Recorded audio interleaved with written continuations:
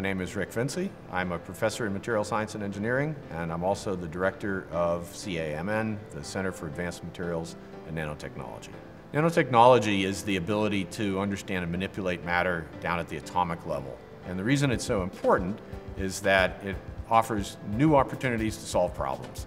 So as opposed to taking all of the traditional methods of science and engineering we've worked with for hundreds or even thousands of years, all of a sudden we have a new toolbox to play with, a new way to manipulate matter to create new devices that have not only never existed before, but maybe people never even imagined could exist.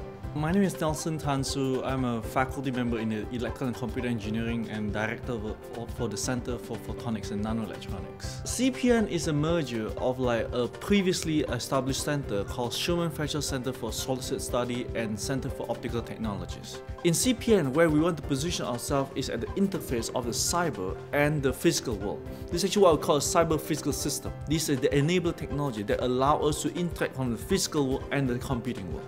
The center has been around in one form or another for over 40 years here at Lehigh, and its role is to bring together all of the people on campus who are interested in research that's related to materials. So we're talking about cement, we're talking about metals, we're talking about glass and plastics, everything that people build things out of. In CMMN, they are focusing mainly on the fundamental material science research, while in CPN we are addressing more on device and system technologies. CAM and CPN are really parallel organizations, and there is some overlap between the two, but there's also a nice differentiation.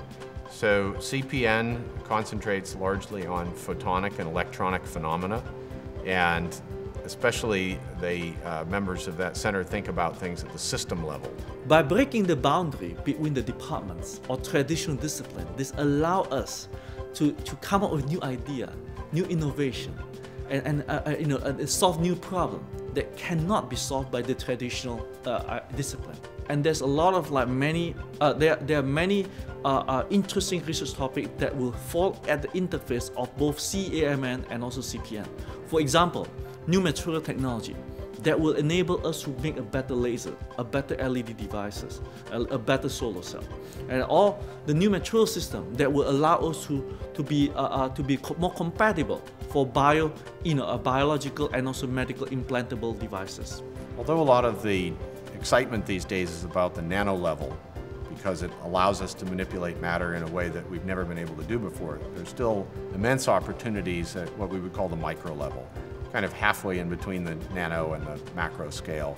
So you could imagine, for instance, a material being investigated at a really fundamental level within the umbrella of CAM, and then as it starts to show promise, being handed off to CPN for development as more of a device level application. The expert that's working in photonics, electronics, and heat are typically separated from one another. Now, by having them working to one umbrella, then we be able to bridge these three areas together.